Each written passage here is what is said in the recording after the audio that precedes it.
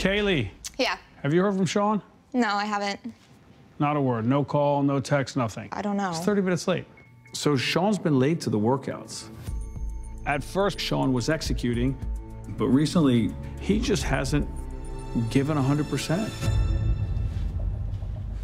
Late as the recurring theme. Nice. Come on, man. I need more focus.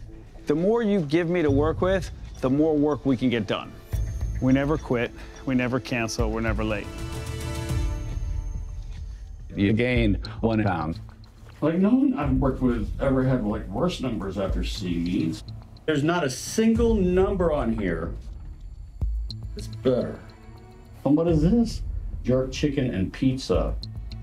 That's all you ate all day long? Yeah. I just had meetings back to back that day, and I did meal prep.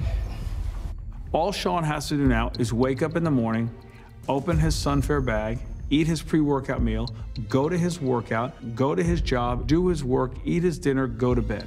Sounds simple. He's up. Lunch meeting, had pizza and sangria. Sean came in again today, he just left. His numbers got worse. I gave him a very specific food plan, like written in his journal. I don't know, Sean is a big question mark. I'm nervous because I'm actually have to fly to Norway, be there for a couple days for work. So it's gonna be a hard challenge to really stay on task. You gotta talk about Sean, man. Seriously. I gave him the thumbs up for Norway. It's a big opportunity. So I said, go, do it. He made big improvements initially, and now he's faltering. 1 foot in, 1 foot out. 100% is point what you can feel it. A big part of my practice is investing emotionally in the clients and patients I work with.